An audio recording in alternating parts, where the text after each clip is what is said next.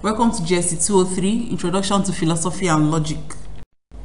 Module 5, Unit 1, Argument Forms and Law of Thoughts. Argument Forms. This study unit will introduce you to the various forms of arguments in philosophy and logic. An argument form is to arguments what statement form is to statements. Logicians define an argument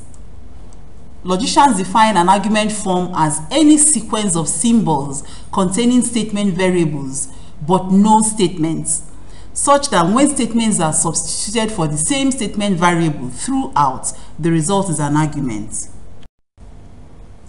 Types of argument form: modus ponens, modus tollens, hypothetical syllogism, disjunctive syllogism.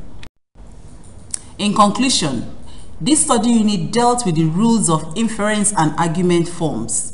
It is clear to you now that logicians acknowledge at least 4 common forms of arguments, which are modus ponens, modus tollens, hypothetical syllogism, and disjunctive syllogism. Kindly refer to your course materials for further reading. Thank you.